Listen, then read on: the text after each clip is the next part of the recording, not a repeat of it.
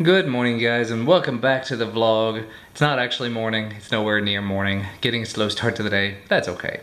Again, apologies in advance for the audio quality here. I'm still on the Olympus camera, although I will not be for much longer. I can't do it. I actually already filmed this. It was 6 or 7 minutes long or something of me sitting here blathering. I know, I should stop. But because I made a change in the camera, I was testing out some new things. Apparently, it does not like to do video in anything but auto mode. Anything else and it goes completely wonky. There's some weirdness in the software, there was glitchiness in the video. I'll maybe overlay a little bit of just the video, no audio, so you can kind of see what I'm talking about here. So all in all, this is not a camera I would recommend. If you're just gonna be using it in full-on auto mode or just taking photos with it, it's probably great. For 280 bucks though, there's better options out there. I know a couple of you guys in the comments, George specifically, mentioned that the audio didn't sound as bad as I was making it sound. The sound quality is not that bad. It's the background hiss and the ticking from the autofocusing that I really had a problem with, and also the autofocusing. As Kyle was pointing out, there were several points where it lost focus and just completely forgot how to focus for a long time there. It's actually got a face tracking mode on right now, which is keeping track of me pretty well, but if it loses the focus, it takes like 10 to 15 seconds to get it back. A couple of you guys in the comments were talking about how I need to pick up another Vixia Mini X.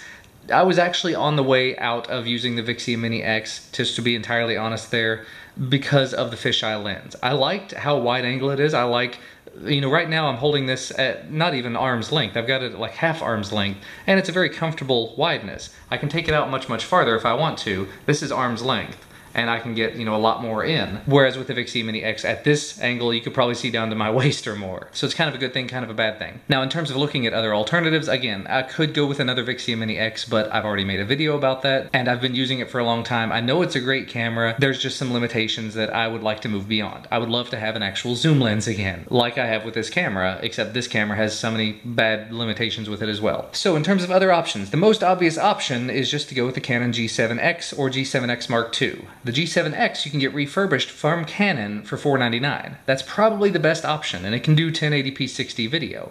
Roman Atwood is still using, I think, the original G7X.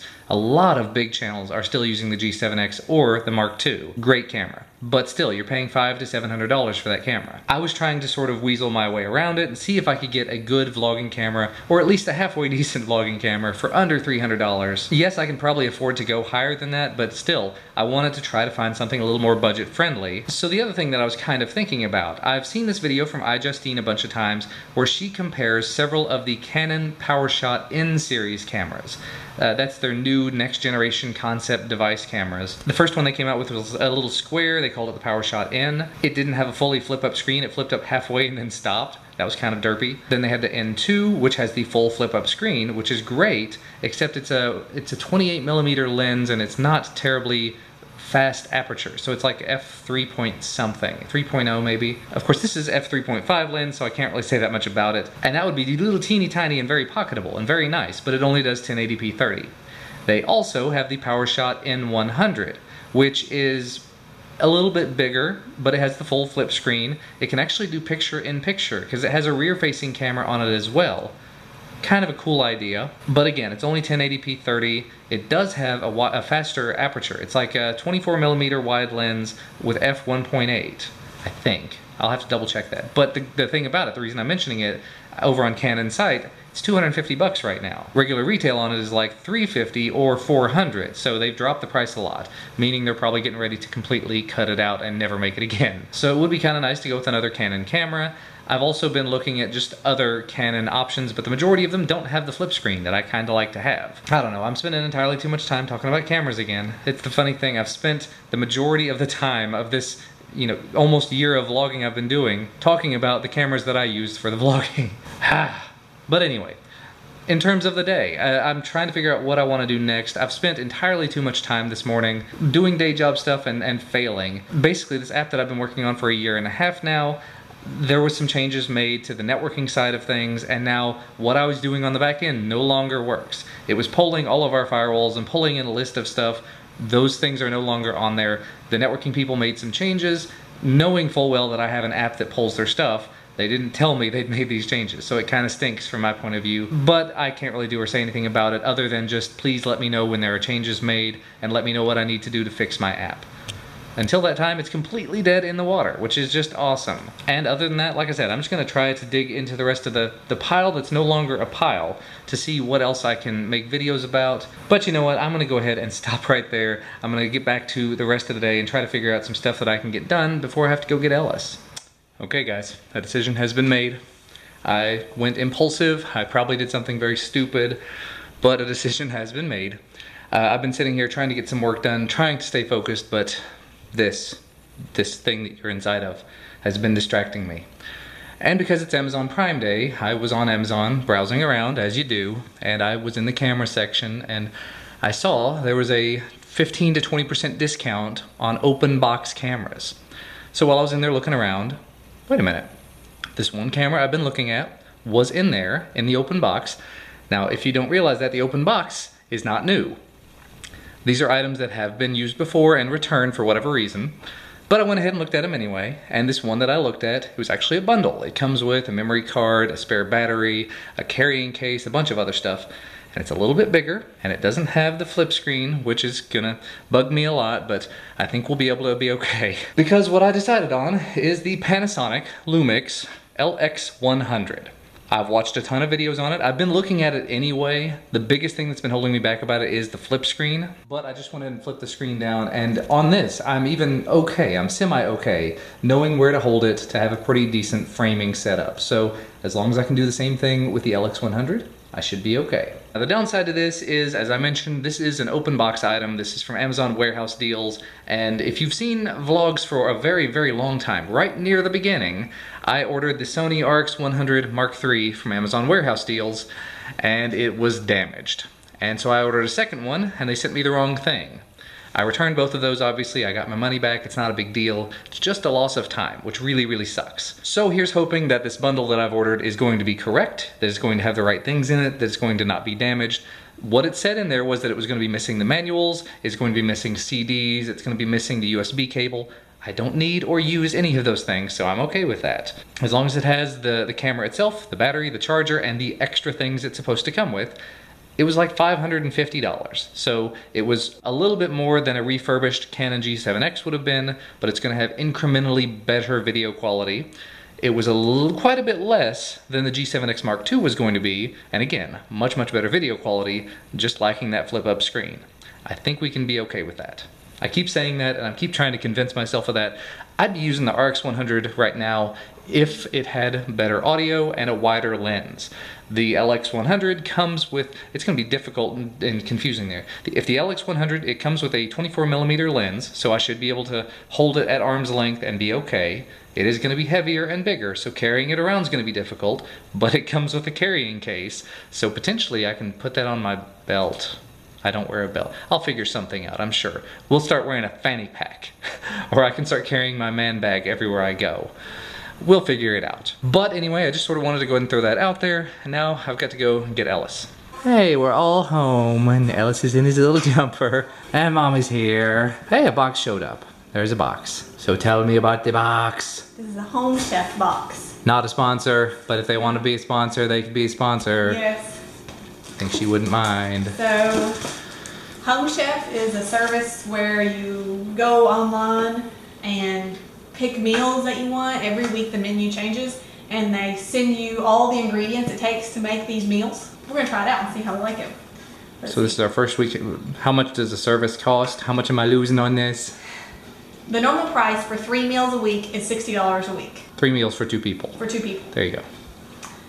Which is comparable to there are other websites that do this. HelloFresh, the one's called Blue Apron. There's other ones that do this. It's about the same price as those. Yeah. So we thought we'd give it a shot. And so And you had a coupon, right? Yeah. And these are the 3 meals that we have this week. So expect to see these featured. So we got a steak. Coffee rubbed steak. With brown butter mashed potatoes. Wee. Barbecue turkey burger with sweet potato cottage fries. What? Cottage fries? Mm-hmm. Okay. And fettuccine alfredo. All right. Salad. So those are things. And every week the menu changes. Yes. So every week it could be something different. It will be something different every week. But it's all just, they ship you a box full of fresh ingredients that are all locally sourced and fresh and healthy and... Yep. And it's cold on the inside. So it's like a freezer box. Yeah, there's a freezer box. There's freezer packs in there. Cool. So, Are those reusable freezer packs? Potentially? I don't know. Let's take those out though so I can get to the food. They're not terribly frozen. Yeah. But the food's still cold on the inside. Yeah. So there's one meal. So there's everything to make the barbecue turkey burgers. Cool. All I see packaged. Sweet Baby Ray's. Yep, barbecue sauce. I'm a fan. There's And the buns everything look like to good. make the fettuccine Alfredo. I see green stuff in there too. And there's a salad that goes with that. No, I think it's just mold. And here is everything but the steak. To make the steak. Because the steak Steak is in this. is farther down. Yeah, farther down. Cool. That's everything else. And actually, does it have full potatoes that you have to cut up? Yeah. Sweet potatoes? Oh, these are regular potatoes. They're sweet. This is the sweet. Oh, that was the sweet potato. These Oh, are that's, regular. yeah, sweet potatoes. Those are definitely So, cool. neat. So we're gonna make these 3 meals this week and see. Well, excuse me. I'm going to make these 3 meals this week and we see how. I don't cook. No, he does not at all. Not even grill.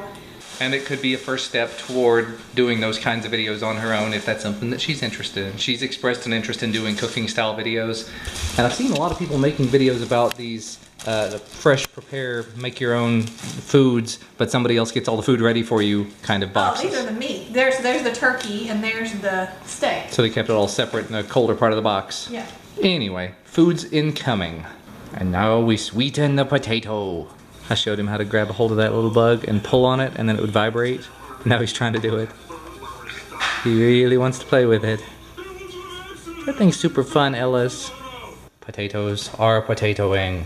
Tablespoon of olive oil. Drizzle it on the potatoes. A little bit of salt and a little bit of black pepper. Doing some oniony things. So you have onioned all the onions. Mix up a bunch of stuff into the turkey so it looks kind of gross. Burgers are about to cook. But Ellis has decided that he is super hungry. Searing the burgers, flipping the potatoes. Uh-oh, we going all fancy and professional now. No. I just don't want oil all over me. You're gonna get hot. I am. Ellis is excited about it. You think you're gonna get a burger there, dude? I think he wants one. I missed a step. What are you doing? You caramelizing and sauteing the onions? Caramelizing the onions. Woo! They're very oniony. Did you put anything in them? Olive oil and salt. Okay. I saw color in there.